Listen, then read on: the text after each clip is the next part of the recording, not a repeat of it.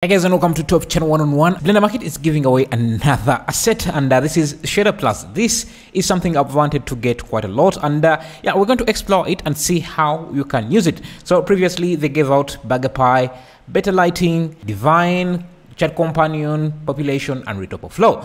And today they are giving away Shader Plus, which is a collection of advanced Blender shaders. Let's claim Shader Plus and see how you can use it. And it comes with quite a few shaders. If you want more, you can get the paid version. You can see there are quite a few downloads. The main one you want to get is this. This is the add-on here. The others are just example project files that we're going to take a look at as well. So after you get that, installation is similar to how you install any add-on. Just go and edit preferences and then install the add-on. You won't find it in the side panel here. It's always in the shader because this is a shader based add-on. So if you want to use it, just set up a new material. So for example, I added a torus here in my scene. This is a project we did a few years ago. So I've just added a torus without any materials. Make sure you add shade smooth and maybe even add a subdivision surface to make the surface look even more smoother.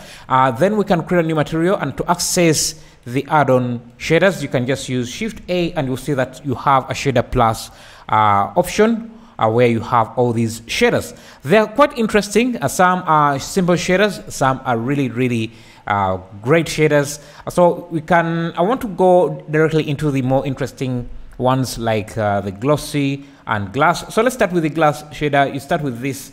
It's just a group node. If you tab into that, you can even explore how they set it up. But yeah, to use this, just plug this into the surface of the material output.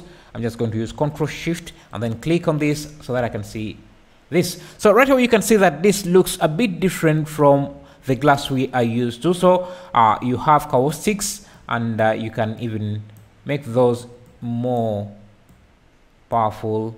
And yeah, you have glass dispersion. This will just make the glass refract colors at different angles. What I like about this most is this thin film effect. So let me first bring the dispersion down because it's quite heavy. So let me bring the thin film.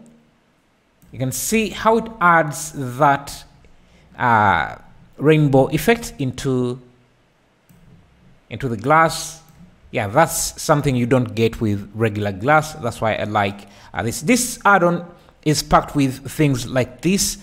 So I can even add another layer of these effects like that. If you go back to Shader Plus, we are looking at the glass shaders, and you can see there are quite a lot.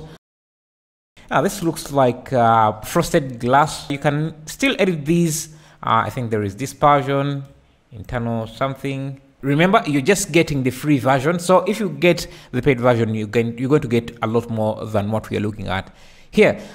We can also look at the glossy shader, especially the thin film option. So if I reduce the roughness quite a bit here and bring up the thin film, you can see this is like metal that has been heated. It creates these banded rainbow effects called thin film.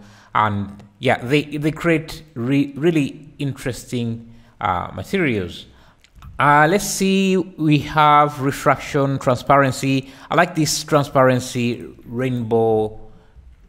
So you don't really see much, but when you bring the thin film up, you can see that it creates this. So if you're trying to create a bubble, you can have something like that, and maybe you can use a regular glossy shader, blend the two, just reduce the roughness, and you can get some reflection. So this is a nice way, a quick way to create a bubble. So without the glossy, you get just the thin film, and if you mix in a glossy shader, you can get something like that. That's Shader Plus. You can get it for free on Blender Market right now. So let's explore some of these extra files that come with the add-on. So you can see here, they have this Blade Runner scene. And there's a lot you can learn out of this object. You can see that this is always in front of the camera. And if I slide it up a bit, I just move this on you can see that it creates, it's just adding, let me come here and see if there is anything I can add to it. So this is just a plane with a refraction chromatic aberration shader, and you can basically layer different effects onto this. It's a transparency layer with different effects. So if you want to add basically compositing directly in your viewport, and you can choose what parts get what color. So just look at that. Can make it even look a bit more rough. Yeah, these setups can teach you quite a lot. You can see how they are producing. Let me first remove this, reset this.